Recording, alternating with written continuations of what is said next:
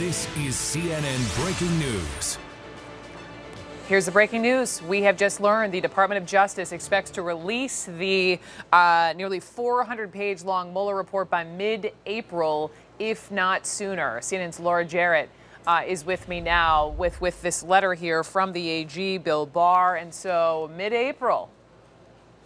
That's right, Brooke. We've got a date. It's been only a week since the special counsel wrapped up his probe. We remember last Friday as we were all anxiously awaiting to find out the news of whether it was actually done. And we now learn that both Congress and the public will see a redacted version of that report that the special counsel's team and a small team of Justice Department lawyers over here are working on, trying to redact for grand jury material, as we've reported, as well as ongoing investigations.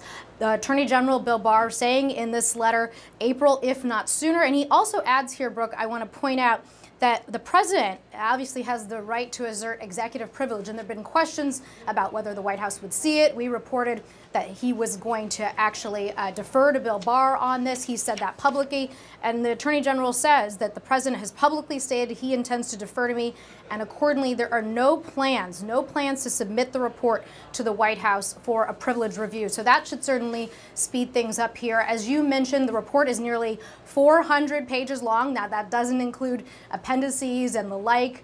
Now that's something we had reported previously, but Bill Barr confirming here that his letter that went out last week was really just supposed to be the principal conclusions. He takes care to point out it was not supposed to be some exhaustive review of everything the special counsel found. He says he couldn't possibly have done that. It was a summary of its principal conclusions. That is its bottom line. And he goes on to say, Brooke, interestingly here, everyone will soon be able to read it on their own. That's something, of course, we've heard a lot for the past couple of days, everyone clamoring to get their hands on it, to read it themselves. And finally, I should point out, he offers 2 dates to come testify, clearly willing and obviously knows that he's going to be hauled up to Capitol Hill there to say exactly how all this came about and, of course, to provide some more context for all this. So the news, Brooke, is April, if not sooner. Bill Barr willing to come and testify. He offers 2 dates the first week of May.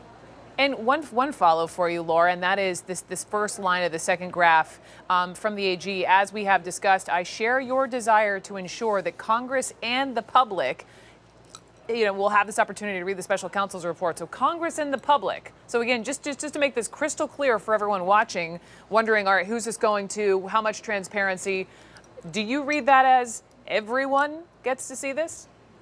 I do, and I think that's part of what it's been taking so long here is they don't want to have a sort of a piecemeal process where members of Congress come over here and read it in a skiff and then pieces of it leak out. They actually want to do this in one tranche, and they recognize the public interest in this. But the public paid for this report, as many people have pointed out time and time again, $25 million.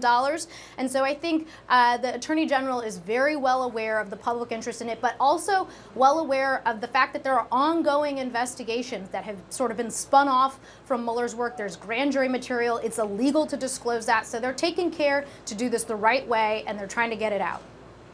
Appreciated. Laura Jarrett, thank you very much for the news on the letter. And let's get a little analysis from Gloria Borger, our CNN chief political analyst. And, hard to think it was a week ago. Everyone was sort of like, all right, is it today? Is it today? Is it today? And it was 275 days that Mueller had been authorized to do the job. It comes out that Mueller had concluded. Fast forward just a week later, and now we're learning we've got a date. Sounds like, they want this all out there, minus the redactions, 400-something pages. By mid-April. What do you think? Mid-April. I think they're working hard at it. It's interesting that the Attorney General says he is working with the special counsel. So clearly Bob Mueller and Barr and the attorneys over at DOJ are working to see what can be released. As Laura was saying before, there are difficulties with grand jury testimony, with classified information, with information that may affect ongoing investigations that they don't want to release at this particular point. But the interesting part, the most interesting part to me, is that Barr said, well, since the White House said that they're going to leave the question of privilege up to me, the Attorney General, I don't intend to send any of this over to the White House. He said there are no plans to submit the report to the White House for a privilege review. Thank you very much. So you've left it up to me, and I'm saying, okay, we're not going to do that. So there isn't going to be any privilege review. Here's my other question. This is what I was just talking to the congressman about, because there's also this line from Bill Barr. I'm aware of some media reports and other public statements mischaracterizing my March 24th, 2019, supplemental notification as a summary. He goes on, it was a summary. It was really, quote, principal conclusions. It's the president. It's the president of the United States who is essentially trying to convince the people it's the same thing. Right. And Barr says, look, it isn't. What he says is that this is the bottom line.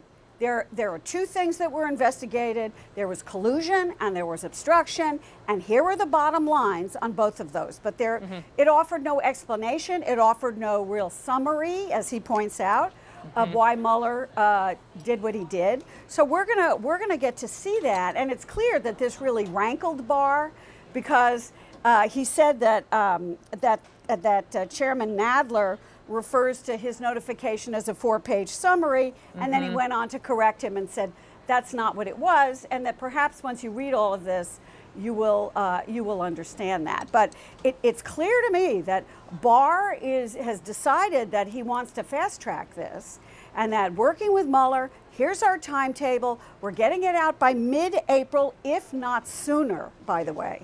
So it could come earlier than that, and then I'm going to testify on May 1 and May 2, and then I'm going to be done with this. There has been a lot of frustration towards this AG, though, to the fact that Mueller did not sort of rule or decide on obstruction, for example. Right. And it seemed that Barr had, and everyone's pointing to that 2017 or 2018, summary he'd written about obstruction with regard to this president. And I'm just wondering the fact that he is fast tracking this. He is saying, hey, and here are 2 dates, by the way, where I'm happy to show up and testify. What do you make of that? Well, he's going to be asked a lot of questions about why he and Rod Rosenstein decided to say, okay, it's up to us. We're not going to charge any obstruction. Yeah, and the question I think that we're all asking is, did Bob Mueller intend for the Attorney General to make that decision, or did he intend for that decision to be made by Congress and not the Attorney General? Obviously, the special counsel knew exactly what the Attorney General thought about any obstruction charges, because he had written about it, as you point out, in that 19-page memo in June of 2018. So the question is, what did Mueller intend? And so now we may have to hear from Mueller. It seems to me that Jerry Nadler has made the case that maybe you need to hear from Mueller and Barr and Rosenstein as well. When we do see this report within the next month, Gloria, what are the specific things you will be looking for, other than what you just mentioned? Right. I think the big question here is why Mueller decided that he couldn't decide on obstruction, right? That he couldn't say there was anything criminal, but he couldn't say that there wasn't something wrong, and that he couldn't exonerate. But there was something wrong, but maybe it wasn't criminal. Maybe it was abuse of power. We just have no idea.